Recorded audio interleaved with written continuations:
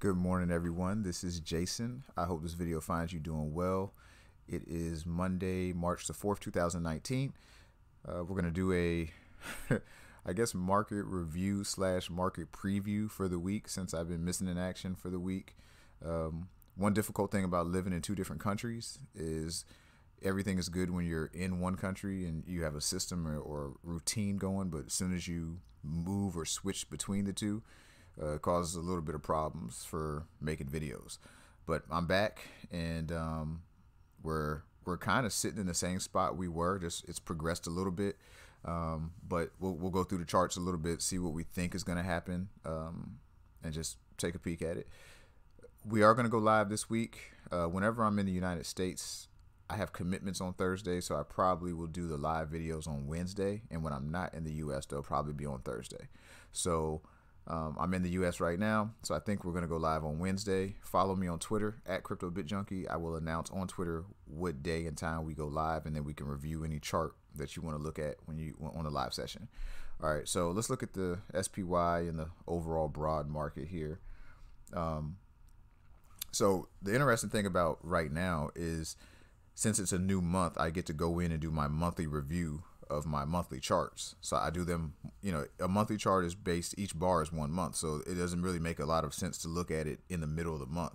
That's what the weekly charts and the daily charts are for. So I evaluate the monthly charts and update polarity and, market direction and that kind of thing, and support and resistance areas on the monthly chart at the end of the month or the beginning of the next month. And I had a chance to do that for March, and predictably, a lot of the charts are pointing up.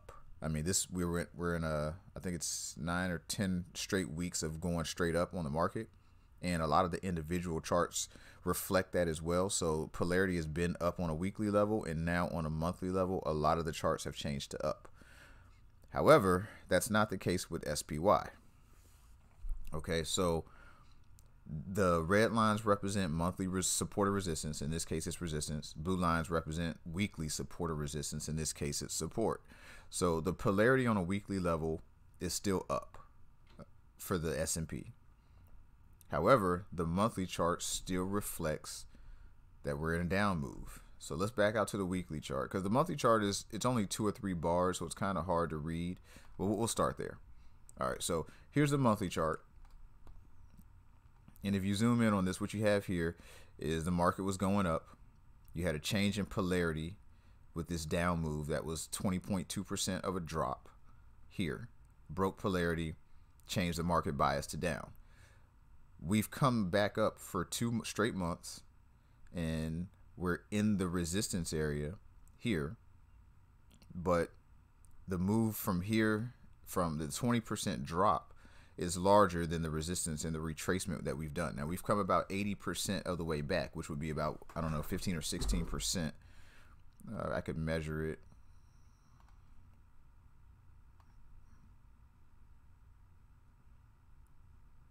So it's 20% of this move. There's a different kind of math equation you have to do to get that number right. But basically, it's dropped 20.2% and it's retraced 80% of that, which would be a net number of around 16%, give or take, that has come back up. But it's come 20% back from this bottom. So it's a different math equation. So that tool is not really useful for doing that. But we've come back 80% of the way. But that's still in a resistance area, especially when we haven't had a pullback. So if we look at this on a weekly chart, this area here, so when the price first dropped down and made a low here, it came up and tested this high right here. This was 281.15. Okay, price failed there and then dropped lower, came back up and tested it, 281.22, failed again, came back up and tested it, 280.40, failed again, and then dropped even lower. So this entire drop from looks like September to December 24th basically was 20%. Now we've retraced and we've come back. This is a weekly chart, so 1, 2, 3, 4, 5, 6, 7, 8, 9. So we've come back 9 weeks where we've closed with a higher high. Now, this is the resistance area that I've identified.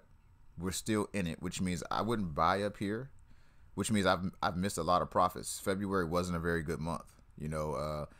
because we're in a resistance area and I'm not going to buy there. There were a lot of buying opportunities, a lot of triggers to buy, and I didn't take them because I'm in a resistance area. So I'd rather sit on the sidelines, and the month was pretty flat. I had a few trades. I had some winners and I had some losers, and it's just, you know, you get a lot of false signals on sales. There was no conviction on the part of the sellers. So a lot of the sell positions I entered didn't have follow through. Some of them stopped out break even. Some of them stopped out overall. Then I had a few winners, which were, you know, almost 2 times as big as the losers. So in the end, it was a pretty flat month. And it gets, you know, that happens sometimes when you're in an area like this and the market does something kind of contrary. Historically, when you get this kind of a pullback and after this kind of a drop, normally this support area is going to hold up when price comes back down. But the thing that I'm fearful of here is we still haven't had a retest. And, you know, you feel a lot better about going long when there's a retest. You know, I'm considering rethinking my position on the longer term, this being the spot where the longer term recession area happens. I know we have a lot of political issues, and I know we have the length of the market, but historically, when price recovers this well, it doesn't fail. It typically doesn't come back down here and go make new lows. Typically, this support is going to hold with a move this strong back against the original move, historically.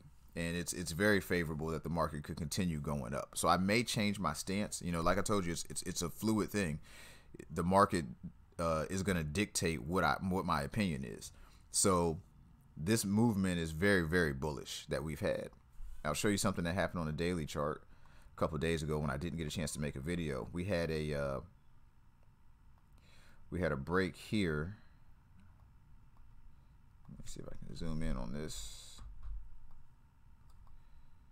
We had a break here where the price kind of broke in the middle of this range, but then on the very next day, let me get the magnet off. On the very next day, it broke to the upside.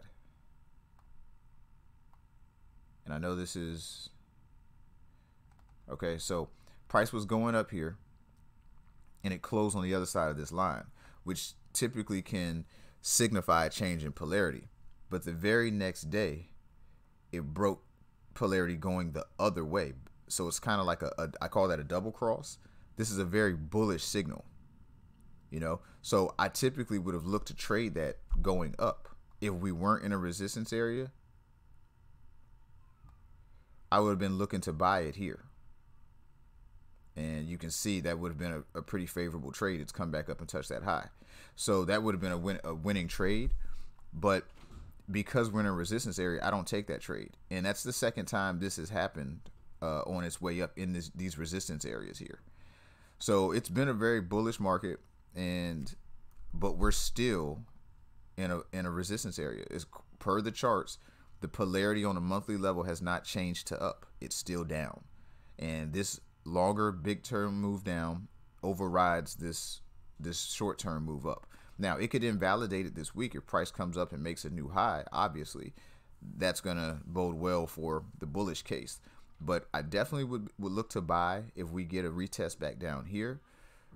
It's just a low probability trade up here, but it's proven me wrong every week. We've been talking about this for 4 weeks now, I think, and it's been in the resistance area and it's continuously going up. So I'm not exactly sure what it's going to do.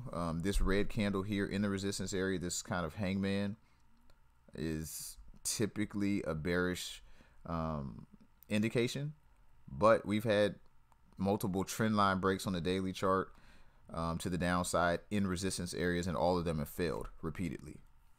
So this looks like it could be a turning point, but I don't know. We'll see. We'll let the market tell us.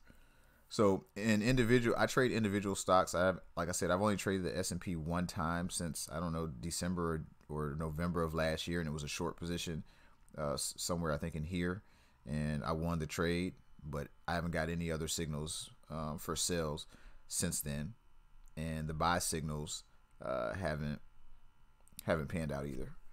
So because it's in a resistance area. So we're just going to kind of watch the market and see what happens. It's been pretty uneventful. Individual stocks are trading, but it's really good to do the monthly and weekly reviews, because when I do them, it really gives me a chance to zoom out on the charts, and it gives you perspective. You know, this run up just seems like it's only going to run up. But when you pull out to a weekly chart and you look at some of the individual stocks, like this is Johnson and Johnson, there was a huge move down. This is a retracement, and typically markets turn. You know, like you can't get too caught in the moment. Home Depot price went way down. It turned. Here's the monthly resistance, and you know, look at that engulfing pattern right there. It's probably going down. Like when you zoom out to the weekly and the monthly charts, what looks like, oh my God, the market's only going straight up, it puts the perspective back that, you know, these are just retracements in a bigger move. So my thought is still intact. But I will say that the size and the what is the word I'm looking for? The trajectory of the upward move has kind of changed what I think is going to happen longer term. Now, I think long term the recession's coming regardless, because we've been 10 years in a bull run, and it's just markets don't work that way. It's cyclical. It's going to go down, but it may not be this move that started here that started it. Or we could get, you know, one of these deals here, and then, you know, a top here, this kind of thing. And then some consolidation, and then a move down. But what that equals is more time. If nothing else, I think the time that the market's going to make a new drop and the recession starts and we have a, you know, a prolonged bear market the time and when that's going to happen has been pushed back because of this move up. Because typically a retracement this far and this deep doesn't retrace and penetrate and make new lows. It doesn't. It puts in too many buyers to put in support here that it's just unlikely, unless there's some type of macroeconomic or news cycle event that changes everything, like the trade wars with China break down, or something fundamentally happens that's really different. Unless that happens, I see this market is going to give us a nice strong push to the upside, I think, once it does break down. But we're still waiting for the breakdown, and I'm just not buying here. It's just a low probability trade until we get the breakdown. Okay, so but you know, we're not trying to predict the market. We're just trying to play what we see, and right now we're still in a resistance area. So I'm not a buyer here. The month has been slow. We'll see if it does better in March, and it looks like it could turn today, but this looks like it's turned 5 times before and it hasn't moved. So we'll see what happens. But that's my thoughts. I'm back around. We will do a market update video in the next day or two, and then we'll go live a little later this week. If you like the video, please hit the thumbs up button, subscribe to the channel, and I will talk to you soon. Thank you.